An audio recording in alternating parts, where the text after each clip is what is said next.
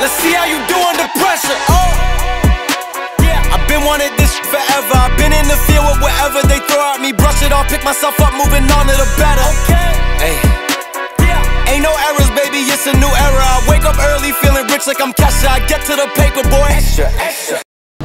What's happening, guys? This is Polgar from Fight Division with Jacob, who has just like one opening to the main card. So we just had Jacob and Jay Counsel. You came away with the win, but what a fight! Literally, I've just been saying, everyone that I've spoken to in the crowd, for even Liam Harrison, everyone is walking around in shock, just saying, "What did I just watch?" So you've just said to me off camera you wanted to put on a show. My goodness, what a way to put on a show! How are you feeling? I feel amazing. You know, I feel on top of the world. You know, I'm really happy with myself. Wasn't a perfect performance, you know, still lots of things to improve on, but I got the job done, you know, and that's all that matters. Yeah, oh my God. And so, do you feel a difference in those 4-round gloves? Like, it is a different game in those, isn't it? 100%, you know, I mean, I've fought in them before, but it was a couple of years ago. And when I got in there, he hit me the first couple of shots. I was like, wow, you know, like, I remembered how hard they were. But, yeah, I embraced it all and I enjoyed it. Do you know, everyone did enjoy watching it, but there was a few people, so like Lisa as well, like a few people like kind of struggled to watch it because it was so hard to see us both like absolutely giving it everything. Yeah. And there was a couple of people who were sort of like, we're all here, we're all fighting, but it was hard to watch at certain points. You were both just giving it absolutely everything. In the first round, you did drop him a couple of times, so did you think then, I might have him here, and then he got back up? Yeah, the thing was, when I dropped him, I really didn't want to rush in, you know, because I thought that's when, if anything, someone's going to be the most dangerous, you know. So when I dropped him, I thought, look, take your time, don't rush nothing. I think I could have found my shots better after that, but he caught me with a, you know, fair play to him as well. He caught me with a shot after, and it really obstructed my vision. So I wanted to, you know, make sure that I didn't get caught with anything silly.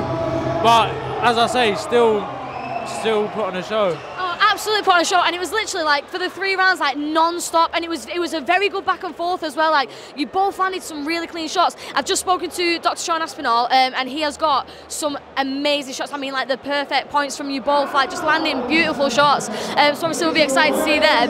Talk to us now then about what happens next, because medically speaking now they said they're going to change. That it was supposed to be we're going to fight again tonight. Just talk us through what the plan is now. So the fight was now going to be held in London in April, which, you know, I think that's a lot better anyway. Yeah. Obviously, I'd planned on fighting twice a night, but I didn't go in there with any sort of preconception of, I want to be reserved. I went in there, I put it all on the line. You know, I fought my heart out, and so did Jay. You know, we both give it our all, and win or lose for either of us, you know, as you say, we put on a show for everyone, and that's the main thing what matters. And do you know what I love as well? So I saw you, apologies for the noise, I saw you just before you went on, and you give each other a little fist bump, give each other like a little nod, and then the respect at the end, like, and I could see, like, literally, not a lot of people will see those little moments, but I'm lucky I get to see it backstage, and it's just so nice to see, and it feels like a real genuine respect for you both. 100%, you know. Listen, there's nothing personal in this sport. We're both fighting for the same thing, you know. We're both fighting for our dream, for our family, you know, for our team. So I've got the utmost respect for him, but at the end of the day, he's standing in the way of my dreams, and I'm standing in the way of his. So, you know, I can only respect him. And as I say, he put his heart on the line, I put my heart on the line, and it paid off. We put a show on for everyone. So just talk to us, like, what does this mean to you? You say you're doing this for your family. Like, what is the opportunity of this one championship contract? How would that change your life? Oh, it changed it massively. You know, fighting's everything to me. I don't do anything else. You know, fighting is my whole life. I wake up, I train, I eat, I go sleep, I train, I eat, I go sleep. That's all I do.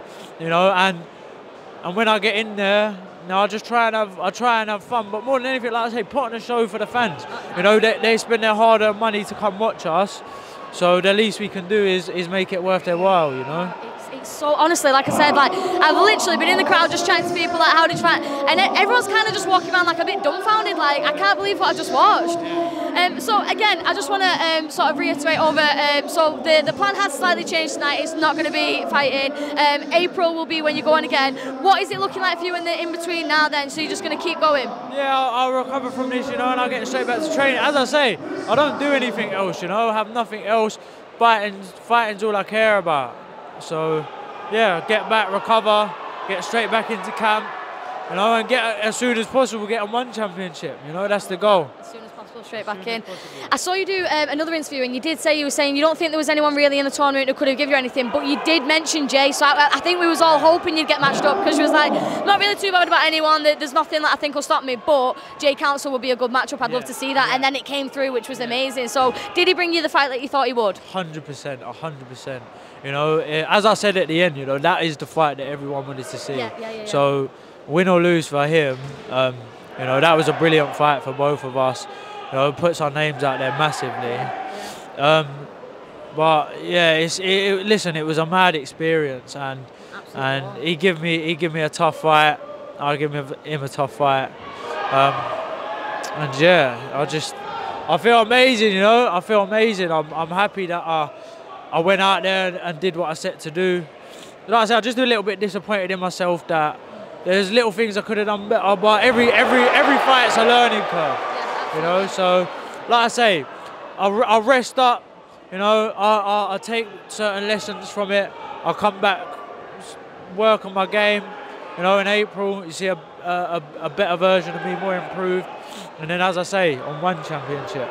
Do you know what? So I've never actually seen you fight live other than today. It's obviously like watch your videos and stuff, but today was the first time I saw you live, and it was absolutely unbelievable. Like, we all absolutely loved it. So thank you so much for putting on a show for us. Thank you so much for putting literally your life on the line to entertain us, and thank you for coming chatting to me. Thank you so much. Thank you very much. That's all right. Thank you. Let's see how you do under pressure. I've been wanting this forever. I've been in the field with whatever they throw at me. Brush it off, pick myself up, moving on to the better. Hey. Ain't no errors, baby, it's a new era. I wake up early feeling rich like I'm Kesha. I get to the paper, boy. Extra, extra.